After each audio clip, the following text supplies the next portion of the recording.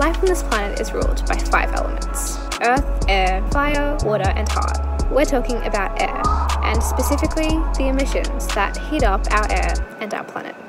I'm Anjali. I was born in India and I grew up in Australia, where I became a climate activist. Recently I took the Australian government to court to argue for the protection of children from the impacts of climate change. And let the record show, we won.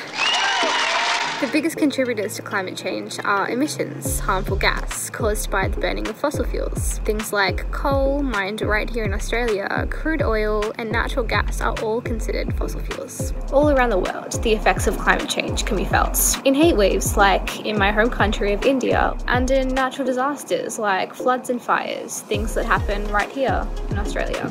Of course, there are things we can do as individuals. Try to live more sustainable lives, but honestly, the fastest and most effective way for us to see results is to end our reliance on fossil fuels. It's a big ask and it would require global planning and cooperation. So what can we do? How can we get governments to pay attention? Google your nearest climate action group. Take to the streets and tell your government that you want a livable future, not one characterised by consistent natural disasters and unlivable temperatures.